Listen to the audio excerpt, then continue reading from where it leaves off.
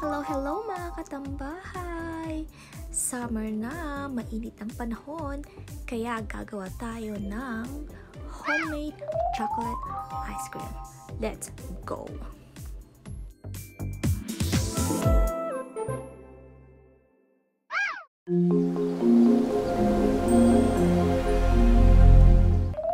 Okay, sa ating ice cream ngayon, kailangan natin ng 2 cups ng all-purpose cream or whipped cream and 1/2 cup of condensed milk or malapot na gatas, 1/2 cup ng cocoa powder na unsalted, and 1/4 cup ng chocolate chips, and this is totally optional, guys. I-whip muna natin ating cream. At kung gagamit ka ng all-purpose cream, make sure it is chilled overnight. Mas madali siyang i-beat.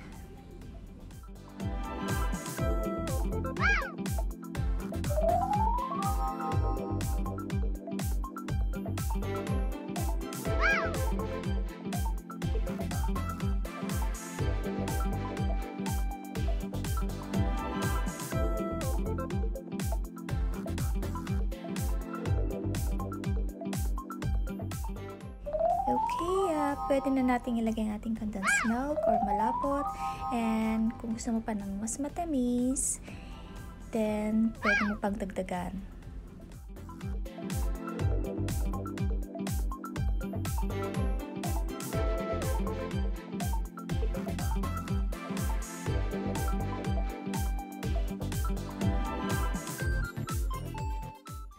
At sa mga walang stand mixer, pwede tayong gumamit ng hand whisk.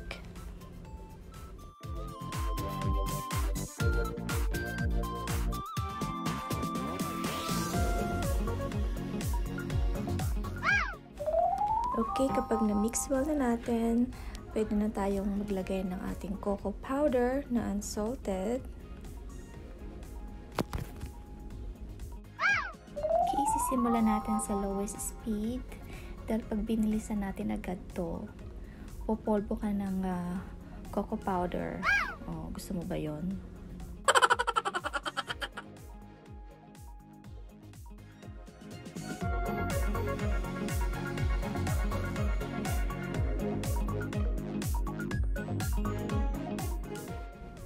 So, dahan-dahan pa rin ang halo hanggang well combine ang ating cream at ang ating cocoa powder. Don't forget to scrape the sides gamit ang ating spatula.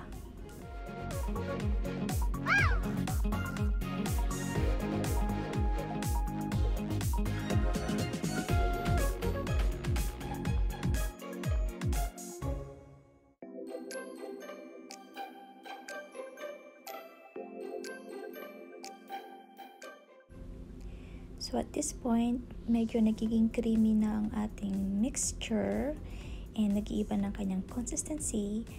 Pwede nating ilagay ang ating chocolate chips, but this is totally optional, mga momshies, ladies and gents. Gusto ko lang lagyan kasi, you know, sa ice cream, gusto ko yung merong crunchiness. Diba? Kayo din ba ganun? Naamoy ko na yung kanyang chocolatey flavor, mga moms. Pwede na nating ilipat sa ating container. Yum, yum! So, ganitong creaminess ang gusto ko sa ating ice cream. Yan. Ewan ko ba't ganito ang kulay sa camera, pero sa actual naman hindi. Masyado siya maputla, no? But, you know, sarap nito, grabe. At, lagyan na natin ating more chocolate chips, toppings, and pwede na natin siyang i-freezer. And after overnight sa freezer, pwede na natin siyang i-serve. And this is it. Heto na.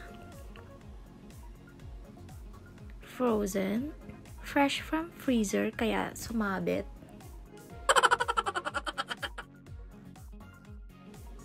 Pero bumawi naman sa huli, oh. nandito pa rin ang kanyang creaminess.